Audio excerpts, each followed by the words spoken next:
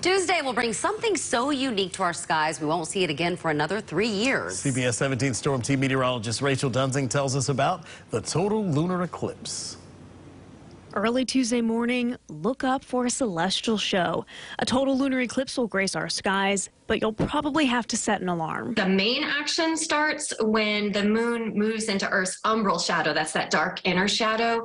And that's the partial eclipse. And that starts at 4:09 a.m. Eastern, Tuesday, November 8th, Election Day. Dr. Amy Sale with the Moorhead Planetarium says the best thing about a lunar eclipse, you don't need any special glasses or telescopes to see it. Just yourself and a good view of the sky. So what causes a lunar eclipse? A lunar eclipse happens when the full moon passes into Earth's shadow. So the lineup is sun, Earth, moon. And when the moon moves into the Earth's darkest shadow just after 4 a.m. is when the moon starts to turn red.